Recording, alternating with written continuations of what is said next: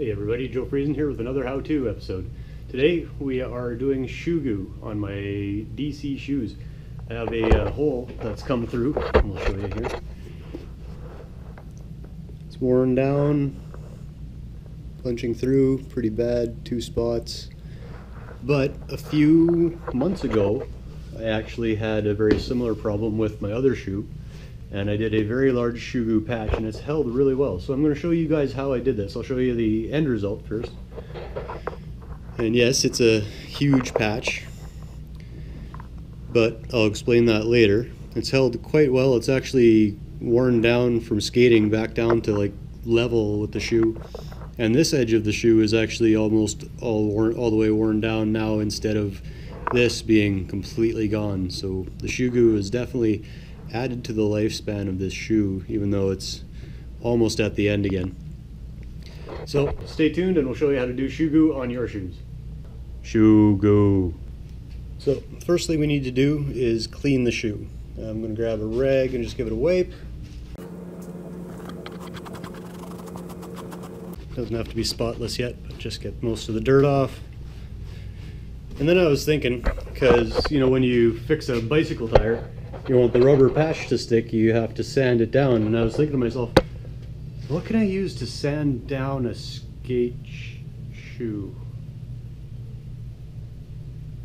And then I realized we're constantly on these things on sandpaper, so it should already be roughed up real good and proper.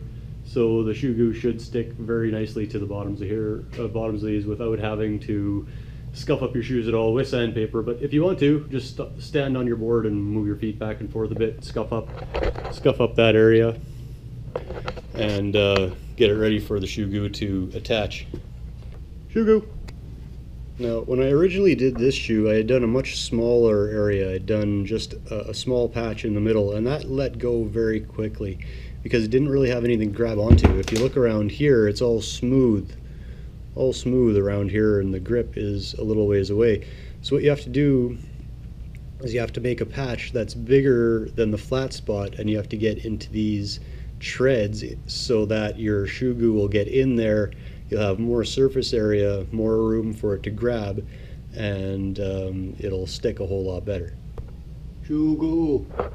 And take and just give this shoe sole a little bit of a rinse. You can't see very well here, but just give that a bit of a rinse, get some of the rest of the dust off so it sticks better, and make sure you dry it off real good.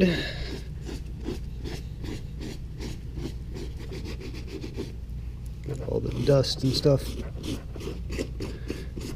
out of the shoe as well as you can.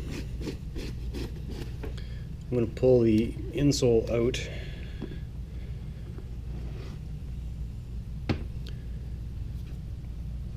Oof, these shoes are toast. Man, the whole bottoms are just gone. If you can see that or not, but they're done. But I gotta keep them running for a little while. I'm probably gonna use these for snow skating, so break out the shoe goo, and instead of buying $120 snow skate shoes, we reuse old skate shoes. We're all about saving money here. Shoe goo. Okay, so once your shoe is dry enough, you just prop it up on the other shoe like so, and then bring it in here a little closer. You break out the shoe goo, which is obviously a well-used container of shoe goo here. Still flowing? Yep, still flowing. So then what you do is you start on the outside in the tread, and you just start doing circles. And be generous with this when you're doing it, because the shoe goo will actually shrink.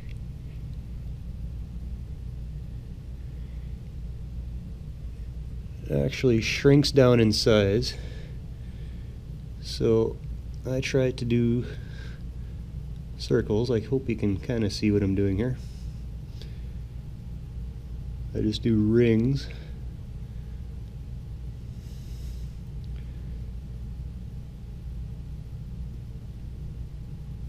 Very, very generous. circles until you fill it in, and I always do a little extra right over where the hole is. If you end up with a bit of a lump there, that's no big deal. It will sit down over time. I'll just show you what I'm talking about.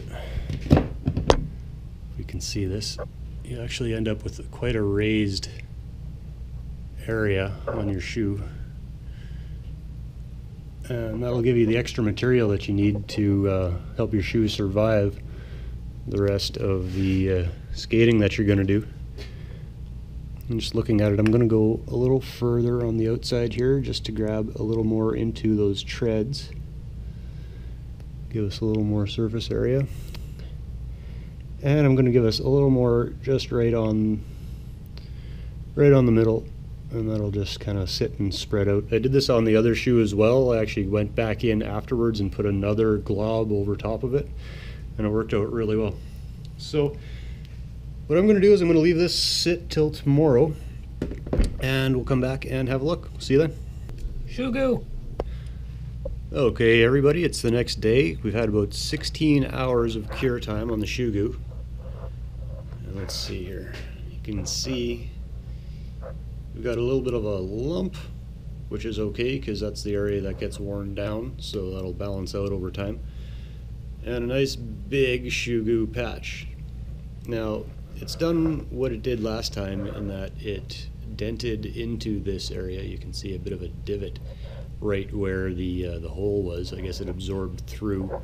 So what I did last time was just put a little bit more shoe goo in that divot, filled it in, and it was fine. I'm gonna just do a little experiment this time and leave the divot and just let it wear on these other spots. Maybe take a little bit of pressure off of that spot. But most likely it'll just end up pushing it through and wearing through faster. But these shoes are just about done anyways. Like, the backs are bad. Like, these are the insoles that were in there, and they're done. You know, I'm putting them back in and I'm wearing them, but they're done. So yeah, I'm just gonna do that, and then once that wears through, once this wears through, then they're gonna be done, or snow skating shoes or something. So that's how I do shoe goo. So thank you for joining me for my shoe goo video, and we will catch you next time when we're doing more stuff to make shoes, skate gear, whatever, last longer, so you don't have to spend as much money and you can do it yourself. So catch you on the next one. Peace. I'm out. Shoe goo. Shoe goo. Shoe goo. Shoe goo. Shoe goo. Shoe goo. Shoe goo. Shoe goo. Shoe goo. Shoe goo. Shoe goo.